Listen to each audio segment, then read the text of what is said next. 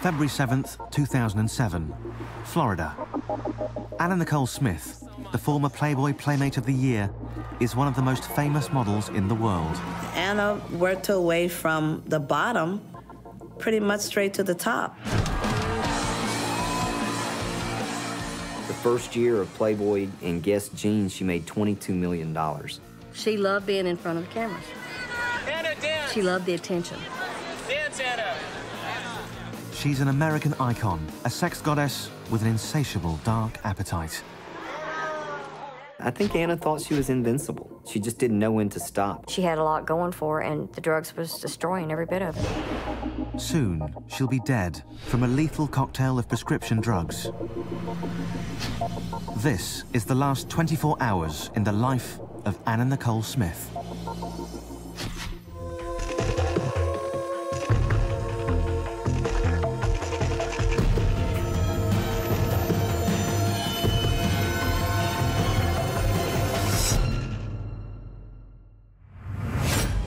February 7th, 2007, Fort Lauderdale, Florida. It's 3 p.m. and Anna Nicole Smith has only 24 hours to live. She's come here to buy a luxury yacht. It's one of the few times she's ventured away from home in the Bahamas since her 20-year-old son Daniel died 5 months earlier. Going to Florida by the boat was a big deal for her. Another way to kind of maybe move forward a little bit, to find a little bit of happiness. Anna Nicole plans on keeping the trip short. She's anxious to return home to her newborn daughter, Danny Lynn. But that plan has quickly fallen apart. For the past 2 days, she's been too sick to leave her luxury suite at the Hard Rock Hotel. With Anna Nicole in Florida is her bodyguard, Big Mo. She couldn't eat. She was sweaty, very clammy, you know, and she just didn't feel well. Staying with Anna Nicole in the Hard Rock's luxurious Apollo suite is Dr. Chris Irosovich and her lawyer and close companion, Howard Stern. Big Mo's wife, Tasma, a nurse, is also in Florida. I told my husband, I said, take her to the hospital. If someone's spiking a temp of 105 degrees, something is wrong. But Anna Nicole has no intention of going to the hospital. Every time she's gone to the hospital, press, and it's been a media frenzy. She just didn't want to go. She didn't want to go. She didn't want to have the cameras all in her face. Antibiotics and flu medication have brought Anna Nicole's temperature back to normal, but she's still very tired. On top of that, she has an intestinal infection. The combination is making her unsteady on her feet. I was told that she slipped in the bathroom and hit her pelvis bone. Chris and Howard helped her. Chris had told us that Anna had slipped in the tub, hit her head, and she was afraid she might have a concussion. And Chris said she was feeling better, she was laying down. I don't think it was like a hard slip. She wasn't woozy. She knew her environment, she knew who was around her. But the former Playboy Playmate is far from okay. For the past 5 months, she's been taking a potent and unpredictable mix of prescription drugs, antidepressants, Valium, and sleep medication. There was times where she felt that she should take a little more, in which we, those that was there, myself, Howard, and Dr. Irosovich, would take her away from her and hide medication from her. But I mean, she's a woman in pain, not only physical pain, but mental pain. She had a photo of Daniel that she would hug at night and just cry herself to sleep. Barely 39, Anna Nicole Smith is a shadow of the voluptuous blonde who, 15 years earlier, was the picture of health and sitting on top of the world.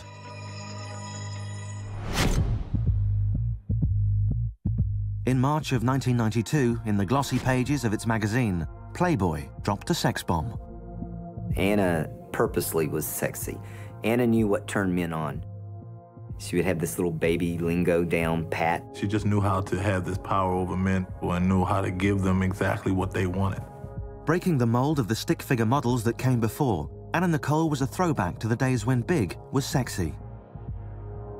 Standing 6 feet tall and weighing 150 pounds, she was the new Barbie doll for 1990s men. After answering a newspaper ad for Playboy magazine, she caught the attention of photographer Eric Redding. The first time that my wife Diva and I met Anna, we were like really taken back. Here comes in this woman, 6 foot tall, 5-inch heels. She looked like an Amazon woman. I mean, she was huge. My wife Diva was more taken with her than I was. I mean, she says, "This girl's gorgeous." And I'm like, "She's so big though, you know, she doesn't look like a Playboy model." And Diva said, "I don't care what you say, she's gorgeous. They're gonna love her." In the blink of an eye, Anna Nicole went from Playboy cover girl to centerfold to Playmate of the Year. She posed for the pictures, and she came home and she said, "God, Mama, that was such an experience." She said, "I was scared to death, but it was fun." And she said, "I really had a good time, but now I'm worried, you know. I hope I get a modeling job." And it wasn't too long after that. A year later, in 1993, her photos caught the eye of Paul Marciano, the president of Guess Jeans. His company's highly sexed-up ads had single-handedly launched many of the day's top supermodels. Anna had no clue what Guess Jeans was even about. She had no clue what it was. She didn't even know who they were. She said, "They make jeans and everything." And she's like, well, I make a lot of money." And that's really how simple-minded she was about it at the time. I don't mean to say country in a bad way, but she was country. I mean, Anna was not sophisticated at all. Only 25 years old, Anna Nicole signed a 3-year, multi-million-dollar contract. When she got Guess, the Guess Jeans ad, I think she was so happy. I've never seen her that happy. She was just glowing from ear to ear. On national TV, she remade herself in the image of her idol, Marilyn Monroe. America, it seemed, just couldn't get enough of Anna Nicole. The Monroe era, you were fantastic. Well, to me, I feel overweight. People, I mean, I don't know. It's a tough question. To you, you'd like to lose weight? I like to tone up. I wouldn't like to lose weight. I just like to tone up more. But with her larger-than-life looks came larger-than-life appetites. Oh, Anna Nicole Smith back in 1991 partied hardy. She could party all night, drink, do drugs, whatever, and she was ready to go. She could shoot on 1 hour of sleep. If you told her a photo shoot was at 8 o'clock, she may stop drinking at 6, take a 1-hour nap, get up, take a bath, and she was ready to go. Be it food, alcohol, or drugs, there was simply never enough for Anna Nicole. She had that personality. You know, instead of drinking 1 bottle of champagne, for instance, she wanted 3 or 4. Instead of taking 1 pill to go to sleep, she would take 3 or 4. I mean, if you gave her a box of donuts, she would eat every one of them. Anna Nicole's fondness for excess also included sex. She had a lot of men off and on, and they just didn't treat her how she wanted to be treated, and she felt like that none of the men loved her. And so that's why I think she had a problem with having to go to men and women. Whether it was with a man or a woman, Anna didn't care. She just wanted sex. I mean, she wasn't picky in that respect. She just wanted attention. And Anna craved on that. But what Anna Nicole wanted more than anything was money and fame. She wanted to make big money. She wanted everybody to know who she was. This deep need for love and attention would ultimately destroy Anna Nicole Smith and turn her American dream into an American tragedy.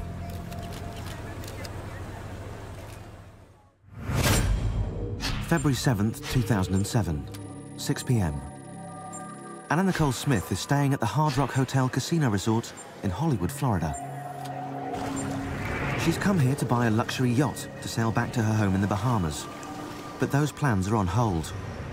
For the last 2 days, she's been so sick with the flu that she hasn't even been able to leave her suite. And in 21 hours, she'll be dead.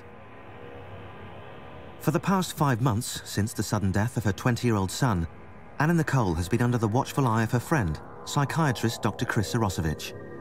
Chris was there for her through many years, different times, listening to her, talking to her.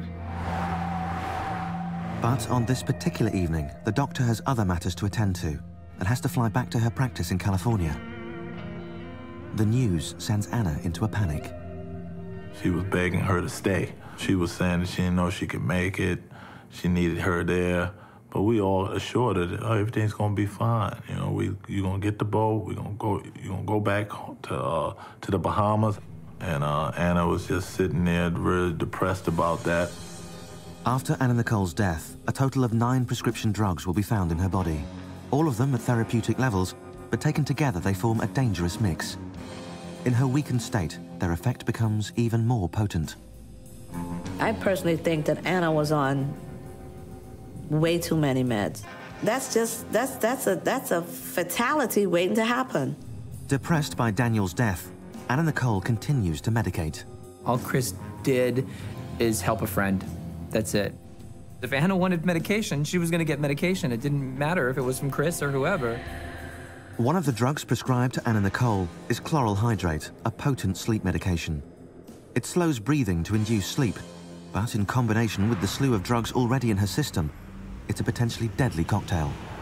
She was depressed, and she found it hard to sleep at times. And at the time, I did not think that she was overdoing it, although there was some times that I thought maybe, you know, she could curb it a little bit.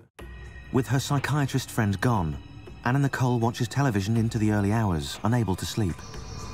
Before I went to bed, it was around, I don't know, around 10:30, 11 o'clock at night. Anna was in the living room on the couch, and Howard was sleeping in the bed. And before I turned in, I went over to her, gave her a hug and kiss on her cheek, and told her I'm just next door. All you have to do is just pretty much knock, and I'll be right there. But all Anna Nicole really wants is to sleep. She reaches for the most potent sedative on the shelf, her chloral hydrate. This love affair with pills has been going on for more than 20 years, driven by a lifelong desire to escape reality. Anna Nicole's reality began with a difficult childhood in Houston, Texas, where she was born Vicki Lynn Hogan on November 28, 1967. Her mother, Virgie Arthur, was just 16 years old. She didn't see her biological father. Well, I wasn't married to him for very long, a year and a half maybe. She was 3 months old when I left him. My Aunt Virgie, she went out of her way to keep him away from Vicki. She would not let him see Vicki because he was not a good man. Hardly a model dad, Vicki's father was a known rapist. After the divorce, Virgie remarried and Vicki grew up with 4 other siblings in this house on the outskirts of Houston. It's not a real large family, but there was quite a few kids, and I'm sure she felt attention-starved. Vicki loves attention. She loved attention. You know, she was my baby for 5 years before her younger brother was born. To help support her family, Virgie started working night shifts as a Houston deputy sheriff. With her dad a convicted felon and her mum a badge-carrying cop, growing up was getting a tad confusing for young Vicki, who soon began running wild. She really wasn't rebellious until she got older, when she was like 16. Vicki would sneak out of the house, and she was into boys then, and her mama didn't want her to get pregnant at an early age. Yes, I was strict, but I was not overly strict. But did she get her butt whooped when she did wrong? Yes, she did. So did all the other kids. Unable to tame her wild teen daughter, Vicki's mother decided to send her off to live with her Aunt Kay in Mejia, Texas, 400 miles away. But Aunt Kay was no better prepared for the challenge. My mother, she is more of a friend than a mother. She's just not motherly material. Starved for positive role models, 16-year-old Vicki Lynn became increasingly aware of her family's dysfunction. She desperately wanted to be anyone else but herself. In Mejia, Vicki began the process of reinventing herself and her life story. She changed her name to Nikki Hart. And, bizarrely, she told anyone who would listen that she was her Aunt Kay's illegitimate child. She had this crazy idea that my mother actually had her and her mother just took care of her. I told her, I said, you know, I am your mom. I'm the one that born you. I'm the one that carried you the whole 9 months, took all those beatings from your father. That confusion fuels an endless series of lies. Lies that she uses throughout her career, including calling Mahia her hometown, even though she only lived there for a few years. Anna would change her story for whatever the weather happened to turn. If you listen to Anna, she said that she lived on food stamps and that she had to steal toilet paper and candy just to get by. And I asked one time, I said, Vicki, you were not born there. You were not dirt poor. You did not live on food stamps. None of that happened. Why do you tell that? She said, Mama, you need to try to understand this. In this business, and I'm trying to get in, you have to have a story. She said, good or bad, down or out, Mama. She said, as long as my name is being told across the airways or seen on TV, I'm making money. Anna Nicole's need to escape her own reality would lead to a love affair with drugs. A love affair that in 5 hours will kill her. February 8th, 2007, 10 a.m. The Hard Rock Hotel in Hollywood, Florida. Anna Nicole Smith has just 5 hours left to live. On the last day of her life, she wakes up feeling much better, but she's still very weak. Since checking in 3 days ago, she's been battling the flu.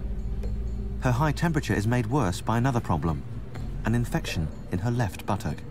She just showed me that, you know, that the side of her body was infected. It looked infected. It was different colors and it was swollen. A yellowish fluid is oozing from an abscess, a pus-filled sac that's been punctured by a needle. For years, in an effort to lose weight and stop the aging process, she's been injecting human growth hormone and vitamin B12. Anna has no discipline. Anna hated dieting. Anna hated exercising. She hated all of that stuff. She liked tacos, chicken fried steaks, anything greasy. During her autopsy, Dr. Joshua Perper, a Fort Lauderdale medical examiner, would discover just how far that obsession with losing weight had gone. You cannot count them. There are multiple sites of injection. Inside the buttocks, we were able to see the abscesses and the needle tracks. Vicki was willing to do just about anything in jeopardizing her health to be able to get the money. The pus is steadily leaking bacteria into her bloodstream. Anna Nicole's body is now battling 3 things: a flu, an intestinal infection, and blood poisoning. I walked into the room around 10:30 where Howard and Anna was laying. And I said, I'm gonna go out. I'm going downstairs to eat with my wife. If you need me, my phone is on. And I looked at Anna. Anna looked like she was asleep at the time. So I went downstairs to meet my wife to eat. No one in Anna Nicole's entourage suspects that her daily regimen of beauty injections is weakening her already frail body. Knowing that she owes her fame entirely to her beauty, Anna Nicole Smith has always been willing to risk everything for her looks. Without her fantasy figure, she firmly believes she is nothing but that very ordinary, very unloved girl from Texas, Vicki Lynn Hogan. 21 years earlier, in 1986, Anna Nicole was a shy, unpopular teenager living with her aunt in Mahia, Texas. She did not have a lot of friends, Vicki didn't. Most of the time, she liked to stay around the house, and she was kind of quiet to everybody else besides family. And we registered her in school, and she stayed with her Aunt Kay, but I don't think she went to school more than about 6 months. She went there long enough to get her name and her picture in the yearbook, and she quit. She dropped out of 9th grade and went to work at Crispy Fried Chicken. By 19, she was married to the fry cook. It lasted less than 2 years, but out of the turbulent relationship came her beloved son, Daniel. She wanted to be able to support her son and be super mom, I guess you can say. But Vicki Lynn had little to offer. She was penniless. She had no education. She had no marketable skills. With few options, she returned to her hometown of Houston and started stripping. It was something that I never would have thought she would have done. She was raised different. I just cannot tell you what a horrible thing it was for a mother to see her daughter in a G-string. Virgie Arthur decided to take an active role in her daughter's new career. As a deputy sheriff, she met with Anna Nicole's boss, and she laid down the law. And the manager walks right up, you know, and he says, can I help you? And I said, do you see that child right there dancing for that man? He said, yes, ma'am. I said, that is my daughter, and I want her out of here right now, or I will come in this place every night and cause you nothing but hell. And he said, yes, ma'am. He said, if you'll just go around to the back door, I will go get her and take her out of here for you. And I said, you got 5 minutes. But what Virgie didn't realize was that Vicky Lynn had found her calling. No one could convince her otherwise. She was simply going to be a star. She even paid to go to a modeling school, and they told her that she would never make a model. Well, she just quit. She quit. She said, well, they don't know what they're talking about. I ain't paying them that money. If you told her not to do something, she was going to make it a point to do it just to show that Vicky can do what Vicky wanted to do.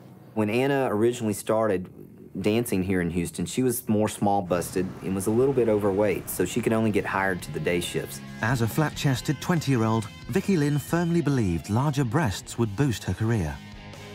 That's all she talked about. She said she could make more money if she had bigger breasts.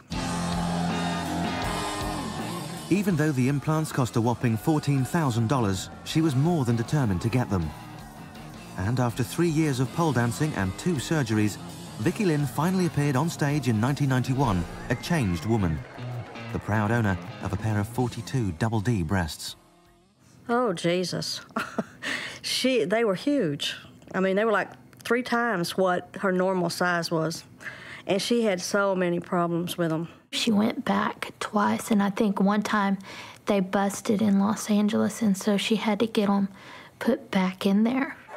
The silicone breasts were so large that they soon caused her terrible back pain. To relieve that pain, she began to pop pills, a habit that would eventually lead to full-blown addiction. But to Vicky Lynn, the pain was more than worth it.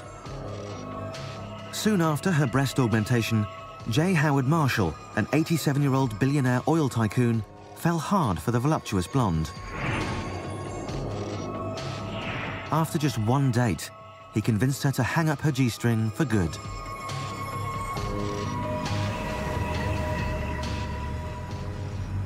She called him her sugar daddy. I was just shocked at the age difference. He was good to her. You know, whatever she wanted, he gave it to her.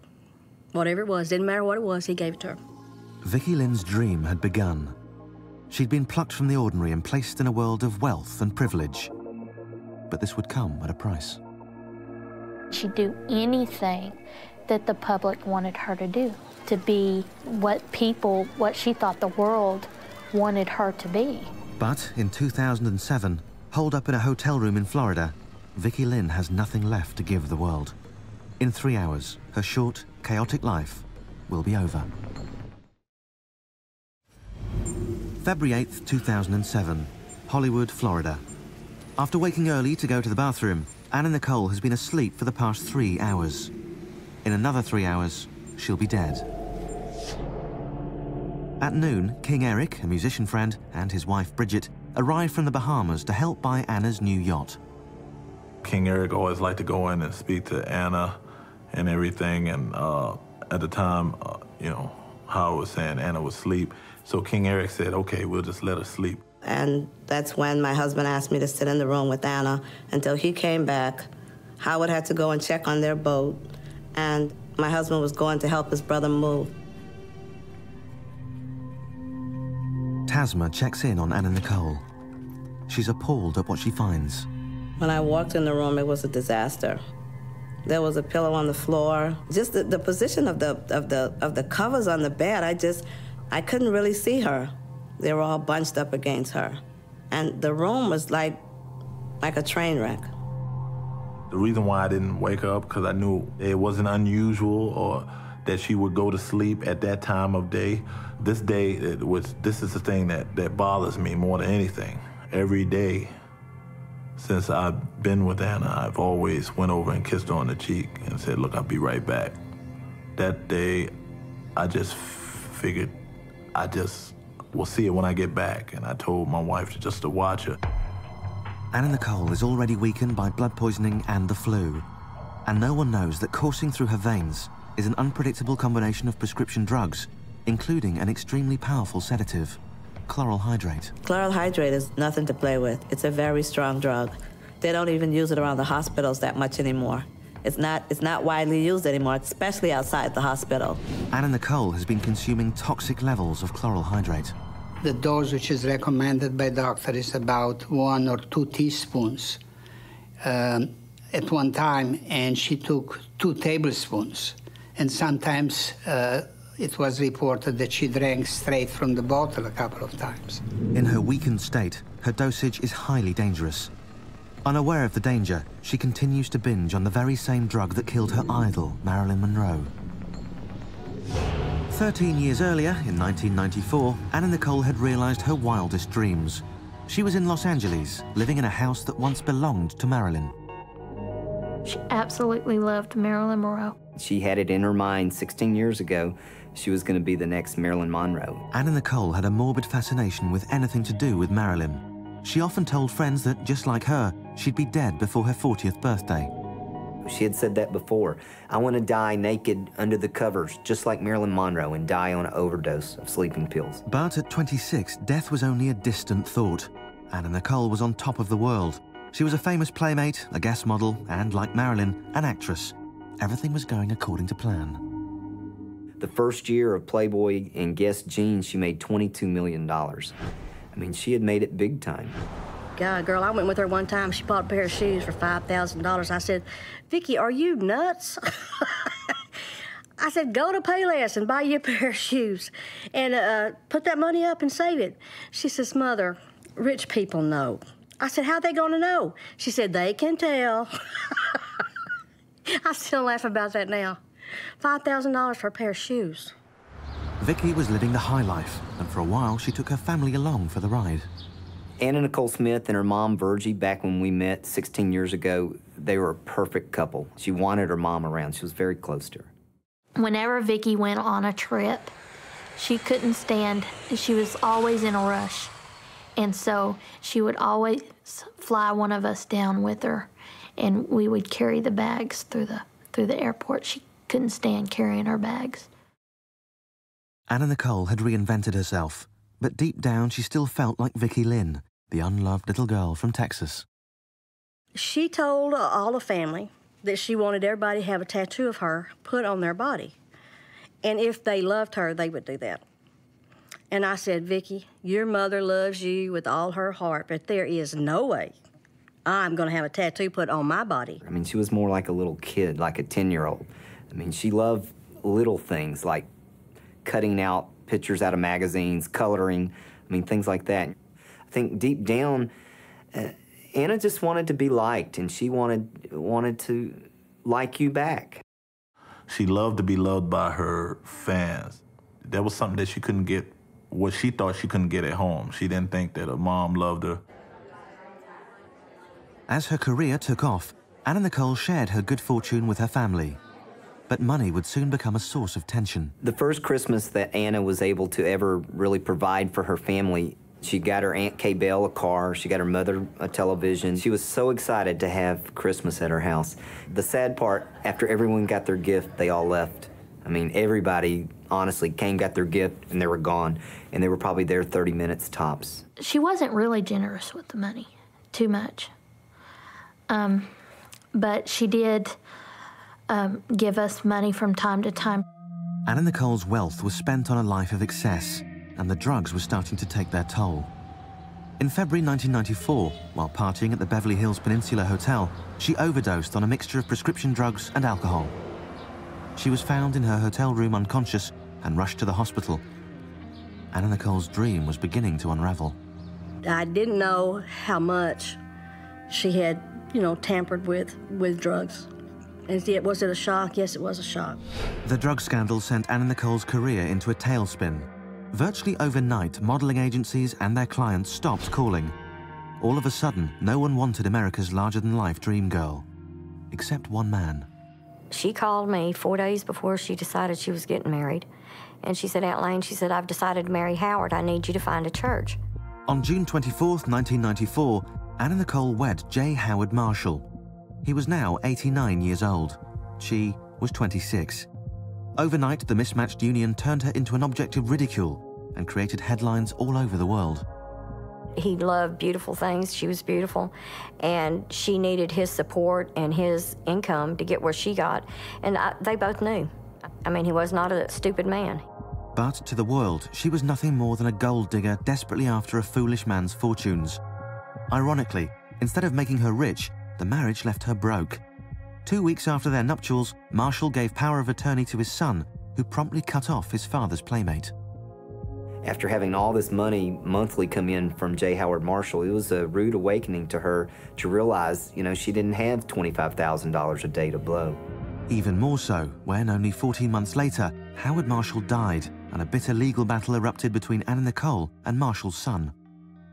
She hated going to court, hated it. A lot of things came up, a lot of ugly things, different relationships she was in, different things that had happened. And it was, it was making her really look bad. She hired Howard K. Stern as her attorney, determined to win her share of her husband's fortune. In a short time, Stern became far more than just her legal counsel. I heard that he moved right on in the house with her, and from that point on, you always saw him with her doing whatever it is she needed done.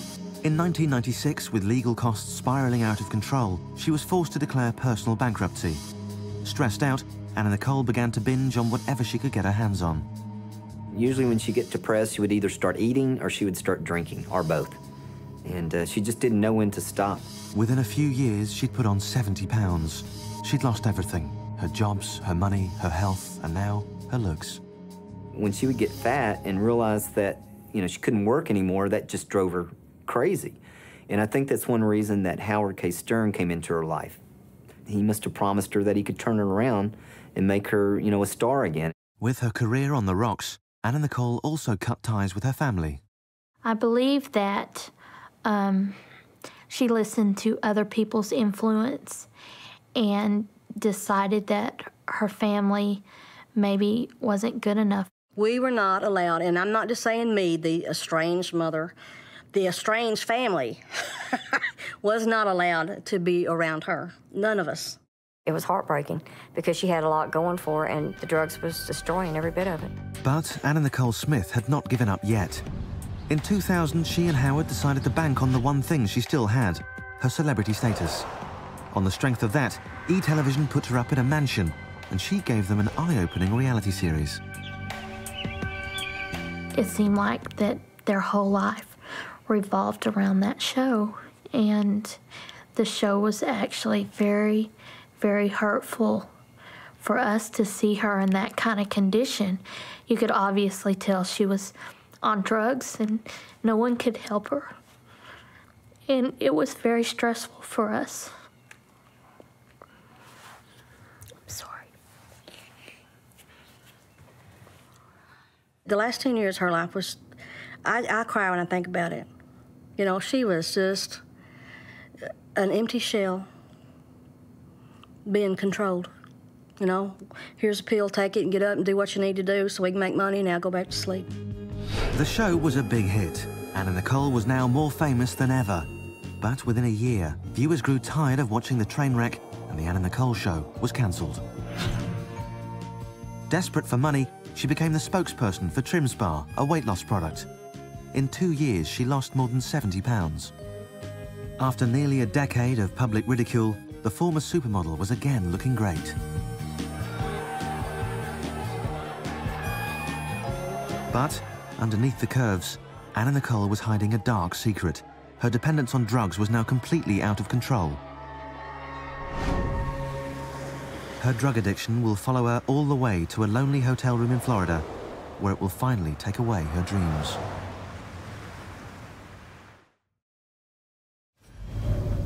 February 8th, 2007. It's early afternoon at the Hard Rock Hotel in Hollywood, Florida, and Anna Nicole Smith is still asleep in her suite. In just 2 hours, she'll be dead. Tasma, a trained nurse, is in the same room. She's on the phone to her husband, Anna Nicole's bodyguard, Mo. I had been calling her off and on and asked her how was Anna doing. She said, oh, she's still asleep. Everything seems to be good. I said, okay. Anna Nicole has barely moved since going to the bathroom this morning. As Tasma talks on the phone, Anna Nicole's friend Bridget checks in to see how the sick model is doing. Brigitte thought I was talking to Anna, and she came into the room and she said, "Oh, Anna's awake." I said, "No, I'm speaking to my husband." So she came in and she just walked straight up to the bed and she's, "Anna, oh, Anna." And she says, "Oh, something's wrong." And that's when she called me. They notice that Anna Nicole's mouth is hanging wide open. They call her name but get no answer. Bridget starts bending Anna Nicole's foot and gets absolutely no response. And it was at that point that I knew that something was wrong. Toxic levels of chloral hydrate, combined with therapeutic levels of antidepressants, anti-anxiety drugs, sedatives, and flu medication, have brought Anna Nicole's breathing to a stop. TASMA's emergency training kicks into high gear. I opened her airway. I did the little CPR maneuver. I saw nothing. I felt for a pulse. I had got no pulse. Needing help, TASMA hits redial on her cell to get her husband, who's left the hotel to meet his brother. And I told him he needed to come back quick because something was wrong with Anna. And my first reaction is, "What are you talking about?" He was kind of startled. She said she's not breathing. I said, "While you're on your way, dial 911 because I'm doing CPR." And I said, "Oh my goodness." And then the phone hung up and I just started moving.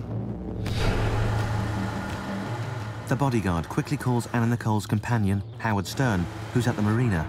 Right away, I said, "Something's wrong with Anna, get back right away." I didn't wait for a reaction. I hung up and dialed the Hard Rock to get 911 on the way. I was driving like a maniac. I don't know who was with me, God was with me. Back at the hotel room, Anna Nicole Smith is in full-blown cardiac arrest. But Big Mo believes if he can just get to the hotel in time, he can save her. And maybe it was the arrogance in me, but I just knew I could bring her back again. He's done it before. 7 months earlier, in the Bahamas, Big Mo saved Anna Nicole's life when she nearly drowned in her swimming pool.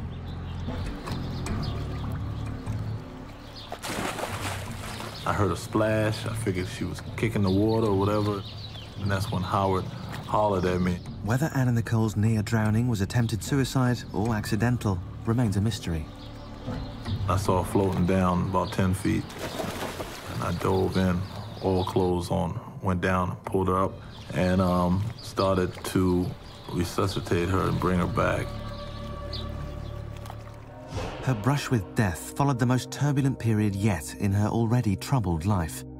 1 month earlier, she'd given birth to a baby girl, who she named Danny Lynn, a composite of her son's name and her own. She had wanted a baby girl since she had Daniel. She would go out and buy baby clothes and put them in hope chests. She had 3 hope chests full of baby girl things. 2 days after the birth, Anna Nicole's 20-year-old son Daniel flew to the Bahamas to meet his brand new sister. The very next morning, the greatest moment in Anna Nicole's life suddenly turned into the most tragic. She woke up to find Daniel dead.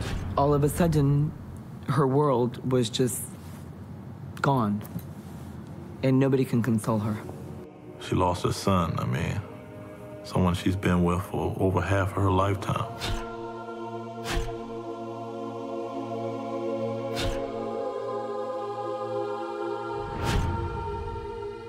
Overcome with grief, Anna Nicole had to be sedated before she could be escorted home from the hospital. We would switch visits as much as we could so that somebody was always there. The news came and Daniel was on TV because they were showing all the footage all the time, and one time she woke up and she goes, "See, he's here, Daniel's here, he hasn't made it yet, he's coming home." A private autopsy later revealed Daniel died of a drug overdose, a lethal combination of antidepressants and methadone. When they had said that Daniel, there was an overdose, we were all completely shocked because he was such a clean-cut, just a great kid. Will you release the results of the second autopsy? I can't answer that question right now. While Bahamian officials withheld the results of their autopsy pending an inquest into Daniel's mysterious death, Anna Nicole's life took on an even stranger twist. She had always refused to name Danny Lynn's father. A host of men had claimed to be the daddy, including an ex-boyfriend, Larry Burkhead. Now, Anna Nicole's attorney sent the media into a frenzy by declaring that he was the father. So you are the father? Yes, sir. Only after her death would a paternity test reveal the truth. Larry Burkhead was the real father. With her son in the morgue and embroiled in a paternity battle, Friends watched in stunned disbelief as Anna Nicole and Stern exchanged vows in a bizarre commitment ceremony. When I saw the photographs of Anna jumping off the boat, I thought, okay, she's got to be on some kind of heavy medication or on alcohol. Then, a month after his death, Daniel's body was finally laid to rest in the Bahamas. Anna Nicole was destroyed. At the gravesite, Anna asked to see Daniel. Once the casket opened, all hell broke loose. Anna was uncontrollable, started trying to get him to get up. She jumped on Daniel, was jumping up and down. I was afraid that, you know, the straps that were holding Daniel was going to give way. It came to a point where her psychiatrist was there and he had to sedate her right then and there. With her son's mysterious death, a public paternity battle, and a sudden union all happening within a month, Anna Nicole's life had become a full-blown three-ring circus. Her most private pain had become public, and she relied more than ever on drugs to dull the pain. Soon, those drugs will deliver the final, tragic blow. February 8th, 2007, 1:40 p.m., Fort Lauderdale, Florida. In 1 hour, Anna Nicole Smith will be dead. In the Apollo suite at the Hard Rock Hotel, she's in the throes of a full-on cardiac arrest. Tasma, a trained nurse, tries to revive her. Did CPR for a good 12 to 15 minutes. I was exhausted, but I knew I had to keep going. I couldn't stop. Racing to the hotel is Anna Nicole's bodyguard, Big Mo. Like his wife Tasma, he's trained in emergency first aid.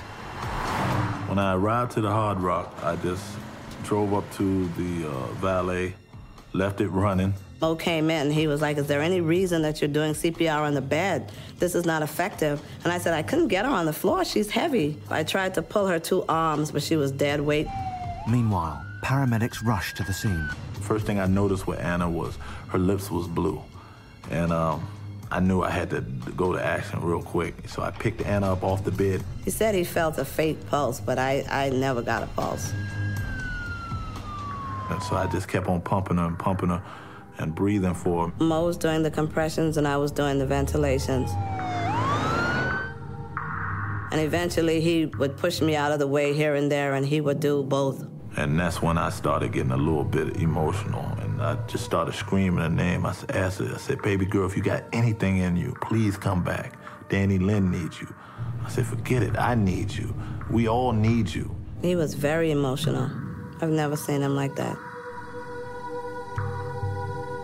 When paramedics arrive at 1:46 p.m., they use 2 defibrillator pads to try and kickstart Anna Nicole's heart. Howard came back to the hotel while this was going on. He was just inconsolable. And he said, Mo, what's the matter with Anna? Is she okay? And all I could tell him was they're doing everything they can. For the next 15 minutes, paramedics tried desperately to bring her back to life. At 2:10 p.m., she's rushed to the Memorial Regional Hospital. But 39 minutes later, Anna Nicole Smith, a.k.a. Vicky Lynn Smith, a.k.a. Nikki Hart, a.k.a. Vicky Lynn Hogan, is pronounced dead. Like her life, Anna Nicole's death is surrounded by controversy. Many wonder if it was an accident or suicide. On the day when she died, she woke up in the morning, so it's clear that she didn't die of an overdose which she took the prior night. So implicitly, either she took the medication by herself in order to go again to sleep, or somebody gave her the medication, but the only person who was with her denied that, and we could not find any kind of evidence to the contrary. In the end, her death is ruled an accidental overdose. Vicky would not have taken her life, not on purpose or not accidentally. She did not. She had too much left for her. She had waited all her life to have that baby girl, and there's no way she would have given that up.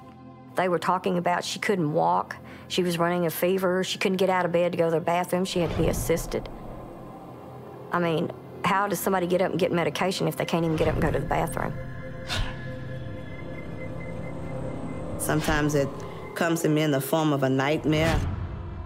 And I'll wake up, you know, in the middle of the night and I just sit there and think and, you know, try to figure it all out.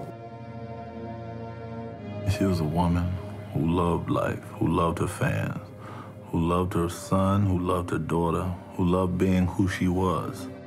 Anna Nicole Smith had fought all her life to escape her troubled past, recreate herself, and put her name in lights. And for a brief time, she managed to do just that. It is very hard. Very hard. Daniel was only 20, and Vicki was just 39. I mean, she had a lot more good years to go. She could have been a mother to her little baby girl. While I sat in that room, there was something wrong with Anna. Either she died while I sat in that room, or she died before I sat in there. Why didn't I know this? What happened? What happened to Anna?